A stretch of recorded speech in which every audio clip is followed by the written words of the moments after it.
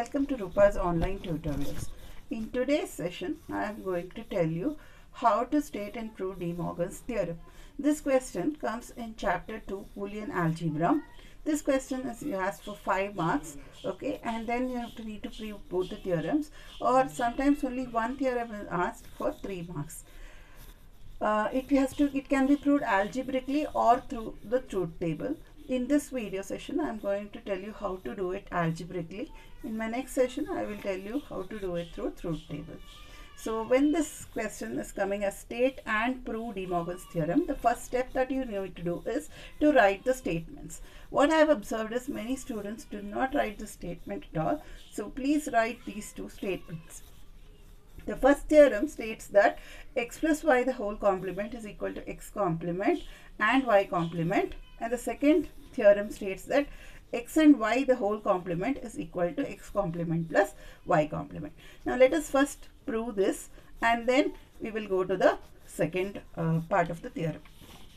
So now if you see here, I have given this question here. So when they say, sometimes they may just say state and prove De Morgan's theorem, or they may specifically say prove it algebraically.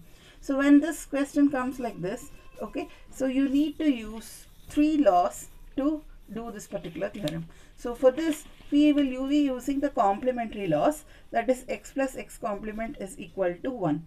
Okay, so x plus x complement is equal to 1 and x and x complement is equal to 0.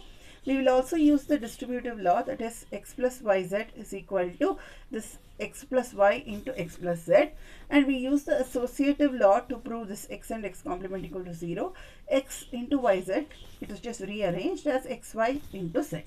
So now we will see the first theorem. We will prove the first theorem. So to prove the De Morgan's first theorem, we use the complementary laws, that is x plus x complement equal to 1 and x and x complement equal to 0. Now we are going to assume that we are going to take one more variable p, and we are going to tell that p is equal to x plus y, and because p is x plus y, when we take p's complement, p complements become x complement and y complement. Now we are using this complementary laws. See, it's a mathematical derivation. So here what is given in your scope of study, we are doing that part of it. So here we are going to prove this. Instead of x plus x complement equal to 1, we are going to prove that p plus p complement equal to 1 and p and p complement equal to 0. That is, for all the values in a Boolean algebra, we have only 2 values, that is 0 and 1. So for that 2 values, okay, the OR operation and AND operation, when it is satisfied, we are saying that this particular theorem is, that is x plus y the whole complement equal to x and y, x complement is equal to x complement and y complement. Okay, so first we will prove the first part of this theorem. So now we have to prove that p plus p complement is equal to 1. So as I said earlier, we are using the complementary laws. We also assume that p is equal to x plus y, and p complement we got it as x complement and y complement. So here if you observe, I have used the distributive law here. So x plus yz, okay, here x plus yz can be written as x plus y and x plus z. So this x is getting distributed for here. But in our case, what is happening here? Here if you observe, we are writing here x is equal to here this x. Okay, this x is nothing but x plus y for us. And here yz, y is nothing but here the x complement. Okay, and here the x complement, y is equal to x complement, and the z here is equal to y complement. So you just need to know this, and then we are going to do the substitution. So you can see here, I'm just going to do it now. Let's see this particular thing. So here what is x plus y? For me, x plus y is nothing but x here. So here I need to do the distributive law. So x plus y.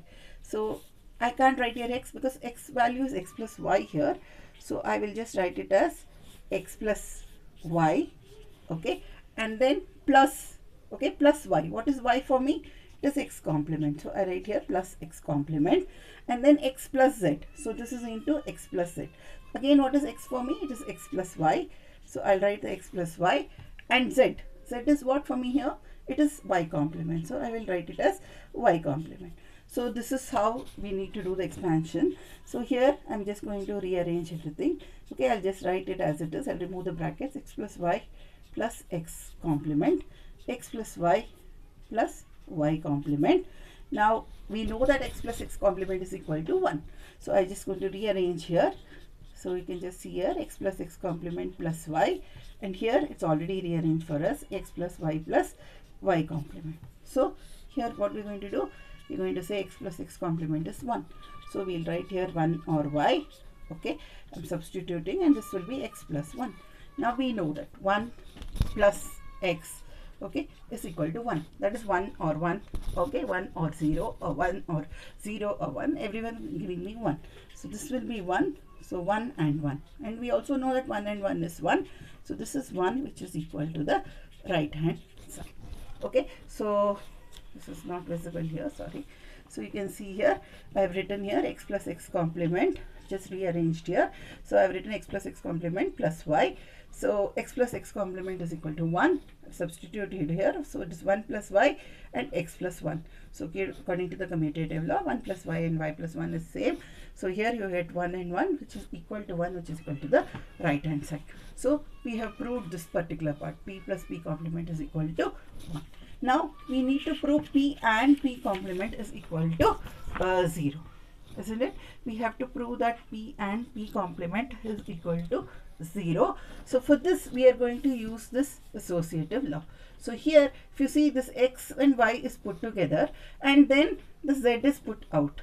Okay, so here we are going to the first step. What we're going to do is, you can have this here, so you can do this, we can do a rearrangement of this. Okay, so we're going to just rearrange this particular statement so that it is easy for us to do the second part.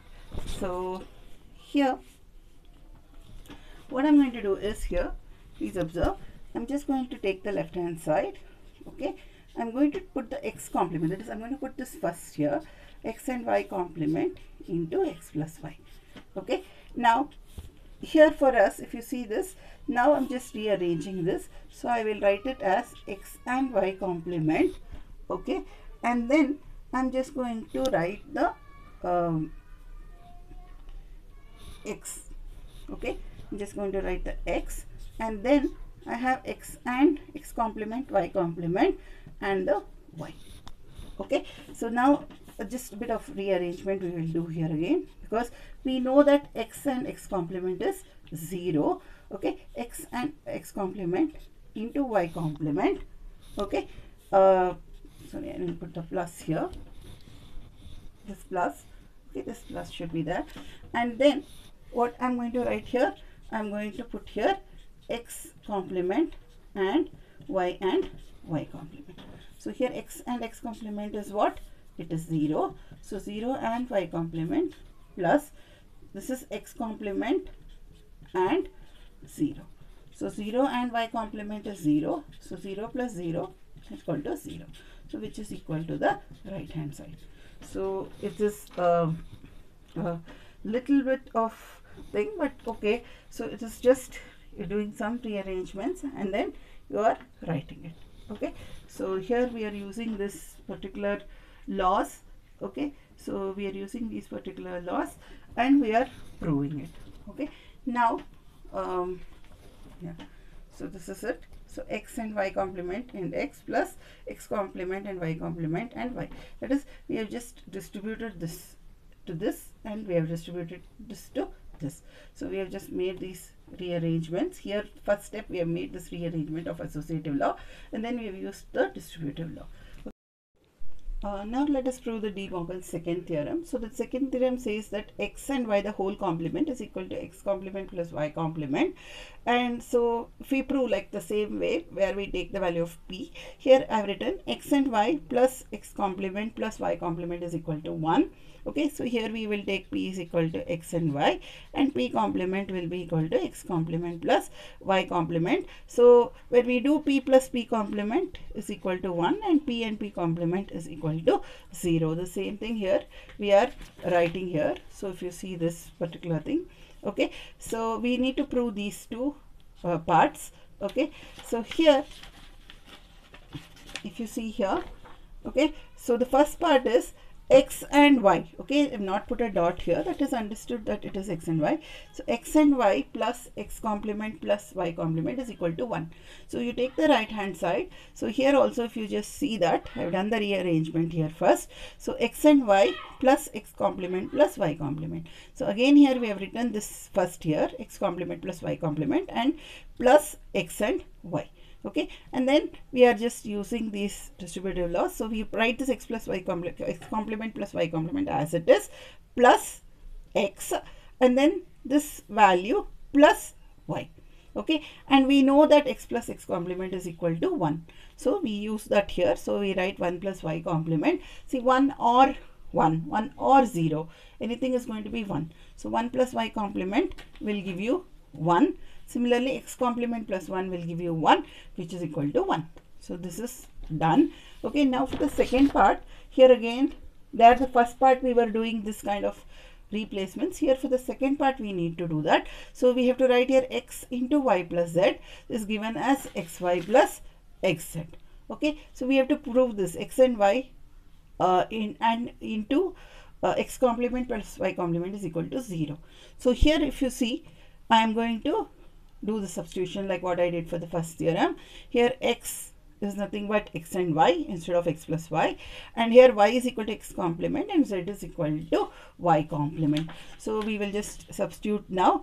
So here if you see here, this is of this form, x into y plus z. Okay, so here as I said, this is x y. So x is what for me? It is x and y into y. Into y is what? It is x complement. Again x z. X is what for me? X and y, and z is y complement. Okay, so now I'm just rearranging it. Okay, x and x complement, and here it is there already, y and y complement. So we already know that x and x complement is 0. So this is 0 and y. Okay, and this will be what? This will be 0 and 0 and x, 0 and y, and this will be 0 and x. Okay, so my pen ink is over. So anyhow, I'll write the same step again, don't get confused. So this is 0 and y, and here I'm having x and 0. Okay, x and y complement is 0. Okay, so this is nothing but 0 and y, 0 and anything, okay, other than 0 and 1, which will be 1. For other values, 0 and 0, 0 and y is going to be 0, and this is also 0 according to the Boolean postulates. So this will be equal to 0, which is equal to the right hand side. So there are 4 parts of this theorem which you need to study and prove. Okay, at least the first 2 parts become very thorough with that. Sometimes you can just write similarly. It can be proved like this by just stating the statement also. Hope you have understood this theorem. If you have any doubts, please put it in the comment section below, and if you like my video, please share it and subscribe to your family and friends. Thank you.